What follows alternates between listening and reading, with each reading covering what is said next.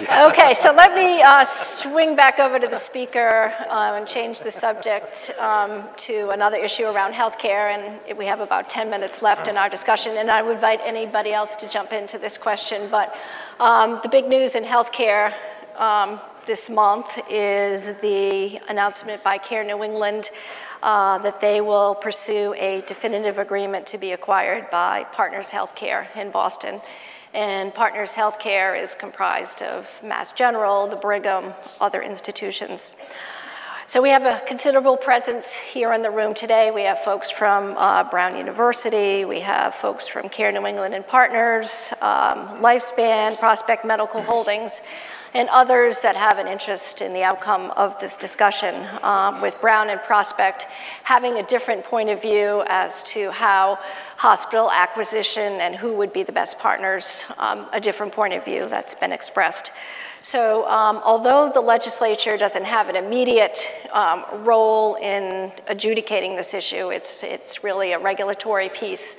But it does beg the question, what are the salient issues today in healthcare when we're talking about hospitals that are in distress and the whole acquisition movement? So, Speaker.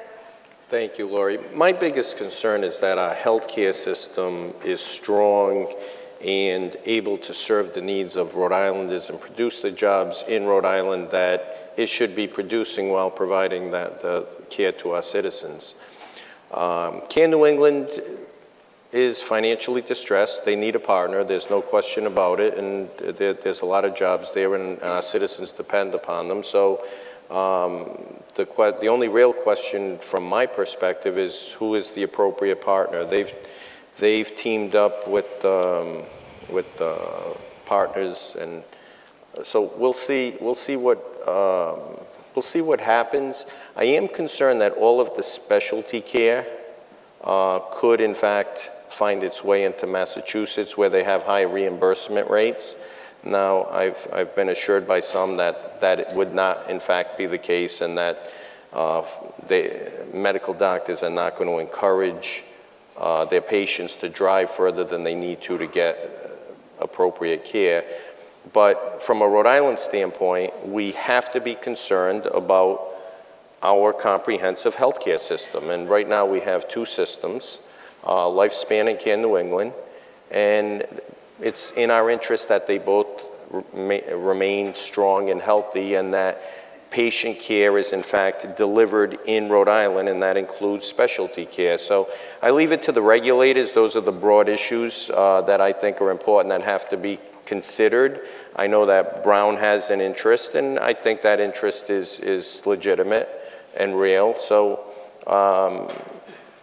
my interest is always all things that are Rhode Island and things that serve our citizens. So I will work with whoever I can possibly work with, but this is primarily something that is the responsibility of the administration and our regulators, and perhaps the Attorney General. Leader Shekarchi, do you have a point of view on this in terms of? Similar point of view. The Speaker, obviously we're concerned about the quality of health care and the jobs, but I want to point out it's really not a legislative issue. It's a regulatory issue between the Department of Health and the Attorney General, and they'll make the decision. I mean, unless a special bill were to be introduced to change that process, we don't really have a role. Obviously, it doesn't mean we're not concerned. We are concerned. I think everyone up here is concerned what's going to happen to the healthcare system in Rhode Island. So we're looking at it. We're monitoring it. I know Brown has partnered with someone else and has expressed an interest. But my understanding is that Care New England's under some kind of an agreement, a comprehensive agreement with partners to go forward. So until something changes, our role is really observatory at this point. It's not a legislative issue per se at this moment. So we'll have to just wait and see and monitor it. I agree with the comments made by the Speaker and the Majority Leader. Listen, the delivery of health care in medical services is changing every day. We have small hospitals like Wesley Hospital, purchased by Yale New Haven. Hospitals are going to get gobbled up, and even the mid-sized hospitals are going to get gobbled up. It's going to happen. They cannot continue to operate independently, some of these smaller hospitals and mid-sized hospitals. But we as legislators, while we're not involved in that regulatory process, have to be concerned peripherally about potential job losses, how it affects our constituents, And at the end of the day, what the makeup of the market's going to be in the state, it's going to change drastically. It has changed. I mean, I sat on the board of directors at Wesley Hospital for many years. At one time, a hospital never had to market itself. Today, it's a very competitive business. You have Yale New Haven coming in the south. You have Hartford Hospital sitting up in Hartford somewhere looking where they're going to come in. You have potential Boston Hospital coming into Warwick area. The makeup and the landscape is going to change, folks. It's going to change. We as legislators, I agree with the speaker, have to be concerned in how it affects our constituents, employees.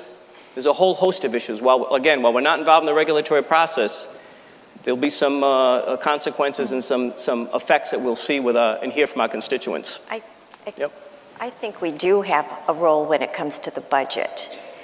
There's been some actions in the budget that I think have actually weakened our healthcare system.